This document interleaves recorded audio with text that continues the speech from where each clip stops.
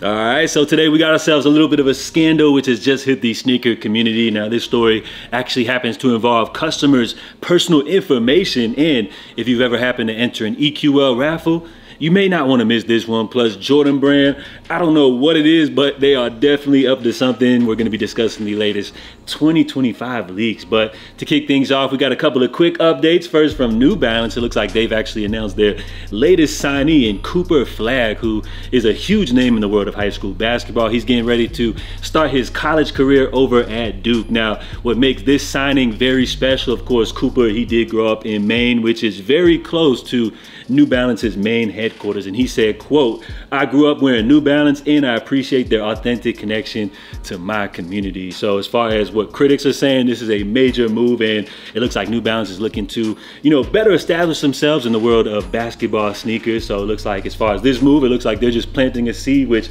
they hope later down the line will blossom into a flower. And then we got Reebok, which is a brand we rarely talk about here on the channel, but I did want to mention this upcoming Packer collaboration, which as far as Packer, last year they teamed up with Adidas on a couple of really cool models. I forgot exactly what the model was. I want to say it was like the BYW or something, but basically what I'm getting at is that Packer has some really great tastemakers. They do a great job of not only choosing a great retro model out of any brand's vast catalog, but they do a great job of colorways, which, as you guys see, the color tones here really complement a fall release right here. So as far as this silhouette, the Premier Road Modern, this one right here is a retro Reebok model, but I think a more modern take. So I think this is a model which they actually brought back into circulation as of recently, and this just proves right now that pretty much the Y2K runner, you can't go wrong. Pretty much every brand has some type of edition in their catalog, so be on the lookout for these as they are set to drop coming up this fall. Now with those quick updates out of the way,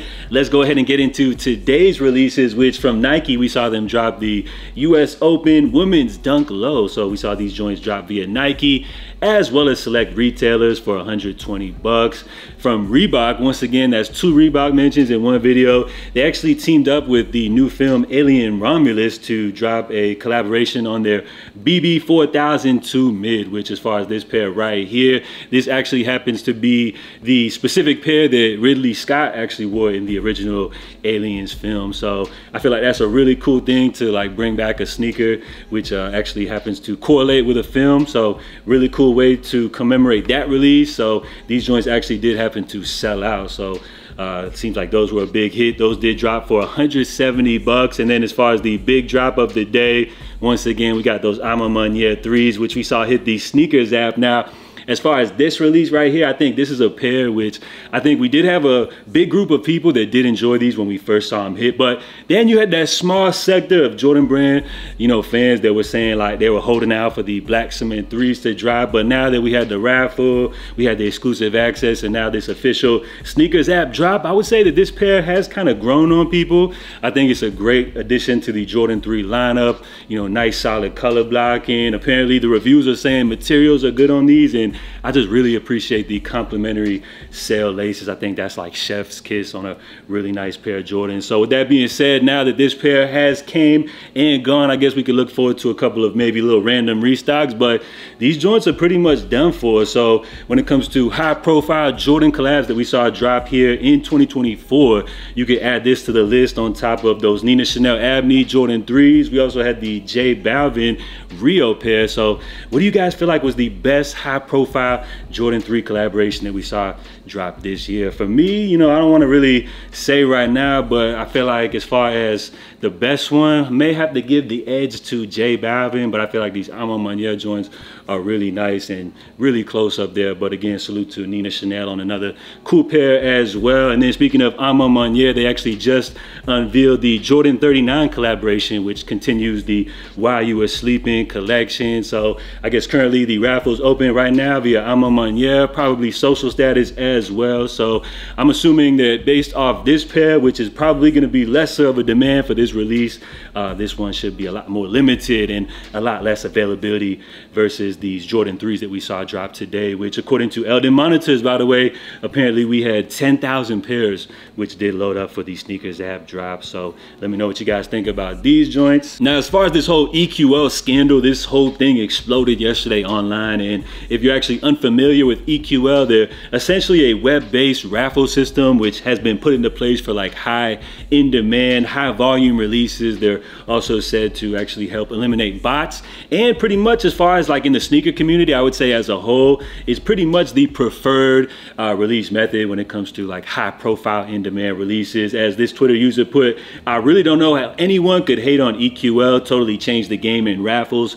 for hype product. Simple to use, easy to enter in, pretty seamless no matter the product. So I think that's what most people would say, but this person actually chimed in saying, no disrespect to anyone, but I might be one of the few that still does. He was referring to actually hating on EQL, as he then went on to list all of his raffle L's, all of the L's that he's taken in on partaking in EQL raffles over the last year or so. So bro right here, he wasn't really feeling EQL too much until EQL actually happened to chime into the conversation where they said, bruh, you won SB Udos last August. You're entering stuff that is mostly super hot in size 11.5. You have 4 different EQL accounts with your name on them, and you've got a streak of 15 entries where you've entered twice. Just play fair and you'll win fair. So this is one of those like drop the mic moments. Everybody was like, oh, EQL just flame, bro, right here. So we saw a lot of jokes on the Twitter timeline. This person put, you had to physically create 4 accounts using different emails and you conveniently forgot that. Sure, somebody else chimed in saying, bro, you really gonna pretend like you don't know you have 4 accounts? Yeah, so it seems like it was all fun and games, and this EQL post started to go viral. But then we also had some people chime in with a little bit of criticism where this user wrote, this is honest feedback. This post is why I didn't join the Discord. I didn't want any of my private entry info potentially posted online like this. So this is where the criticism starts to come in, because remember, as a major company such as EQL, which has a lot of, you know, customer sensitive data information at their fingertips, they can't be just like giving out people's personal information like this, which is almost like a breach of their data policy potentially. And with all of this information at just one person's fingertips, it's just easy for anybody to just instantly like kind of expose anybody's information such as. So it seemed like at this point EQL kind of realized that they may have messed up and seemed like they were kind of backtracking. As they said, we made a one-time exception to let the guy know why he isn't winning. And I feel like this is my favorite comment right here, where this dude said, well, he was shit talking us, so we had to put him on the Summer Jam screen. EQL legal, obviously referring to the iconic Jay-Z Summer Jam moment. I thought that tweet right there was golden right there. So at this point, EQL definitely knows that this is a bad look for the company. I think they were trying to go like viral, you know, in like some type of marketing attempt, but it seems like that whole thing kind of backfired. They said, we didn't mean for it to be a joke. That wasn't our intention. It was a reply to let the guy know why he isn't winning. He contacted us in the past about losing. We'll remove it. So EQL backtracking, but it seems like people weren't really feeling that response. As this guy said, you did it out him. But as a company, you could have sent him a DM or even given him a public hypothetical example of why someone wouldn't win. This was in poor taste, and it's hard for me to believe that this was a one-time mishap. Might not be illegal, but definitely unethical. Somebody else said EQL doing some breach of customer privacy, whether they like to hear it or not. Hack Club did the same thing to me and back in the day with the J-Tips release, where Ben from Hack Club couldn't take a effing joke and went into the orders database and deleted my order. So it looks like as EQL issued an official statement after deleting the official tweet, they said it was a lapse of judgment, and then it got picked up. The gifts were funny, but when we shouldn't have responded to that guy with his account history. We've never done it before and we won't do it again. We'll keep to the DMs and customer support team. So overall, how do you guys feel? Especially if you're somebody that's actually entered or partaken in an EQL raffle. Do you feel like they've kind of breached customer privacy by revealing like this guy's kind of history, even though he is kind of cheating the system?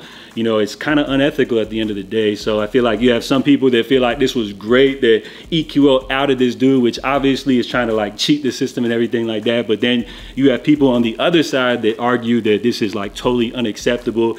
And from a major company such as EQL, they shouldn't be playing with people's information like this. So at the end of the day, what do you guys think about it? Well, I feel like it was kind of funny. You know, nothing really was actually provided as far as his personal information, except for his account has been outed now. But as far as like his personal information, that wasn't outed. But it is kind of crazy to think that, just an employee who runs the EQL Twitter account has all of these people's personal information at their fingertips, and at any moment, a data breach like this could happen. So let me know what you guys think about this whole EQL scandal. It seemed like it was making big noise, in the Twitter world yesterday. And for Jordan Brand, we just got some huge major leaks for 2025, which according to Z Sneakerheads and Sneaker File, some very respectable leakers here in the sneaker community, we got some great pairs to look forward to. So we got not only the Taxi 12s, we got these Bugs Bunny 8s, but we also have the Black Cat 4s to look forward to, which for 2025, that lineup is already stacked. I don't know what Jordan Brand has planned, but they're definitely up to something. So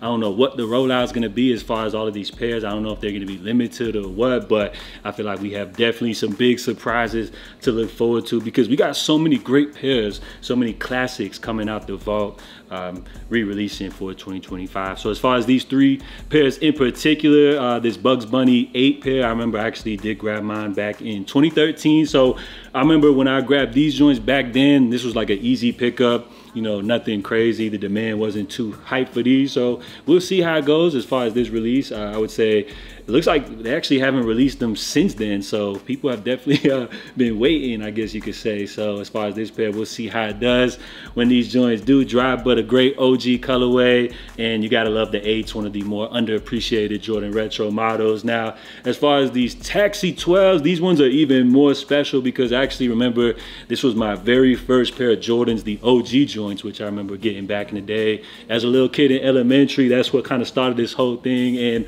I do also remember picking up the joints back in 2013. Now at that time, I remember waiting in line, actually happened to take an L, so did actually pick those up for resale. So the demand was definitely high back in 2013, and with this re-release for 2025, I definitely expect it to be nothing less than a little bit crazy. So some great pairs to look forward to. Jordan Brand, they put out some close renditions to the Taxi 12s, but nothing like the original OG joints. And then for these Black Cat 4s, I feel like this is probably the biggest of the three. I remember my boy had these joints like back in high school. Always admired this sneaker. Always a great looking joint. And I think the last time they dropped them 2020, so not too long ago. But hey, with the demand is crazy for this pair, you already know this is going to be a solid hit. So Jordan Brand 2025, I don't know what they got going on, but they're definitely up to something. Now, of course, in typical corporate fashion, we know they do have to continue to push the margins, as Jordan Brand has continued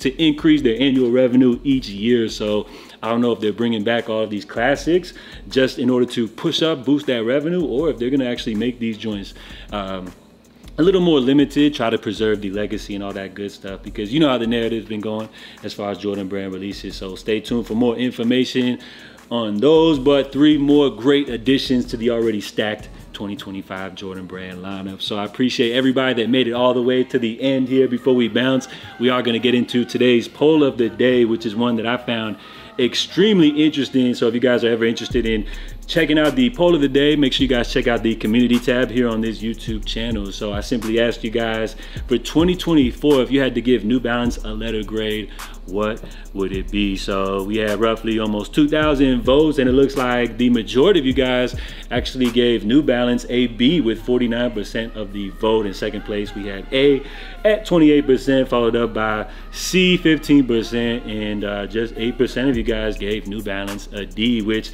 I found very surprising, because whenever I mention New Balance, you know, I hear nothing but hate, like talking about these are dad grandpa shoes. You guys already know, I don't know why people are jumping on the hype wagon. You guys know the typical story. So it seems like with New Balance, although the majority of sneakerheads are gonna tell you right here that they're doing a great job, you're always gonna have those people that, you know, love to hate on New Balance, but it is what it is. Now, as far as what would have probably pushed them into the A category, I did see a lot of people mention that as far as their collaborations, they're just too obtainable, or I'm sorry, unobtainable, difficult to cop. So as far as their collabs, very difficult, high profile collaborations, but I think New Balance has been killing it as far as their GR releases, which is why they got a steady B, as the majority of you guys gave them that solid rating. So again, appreciate everybody for participating in that poll. Of course, we are gonna wrap things up right here. So salute to everybody that tuned in here on this wonderful Tuesday. Of course, I'll be back with you guys tomorrow for the latest and greatest here in the world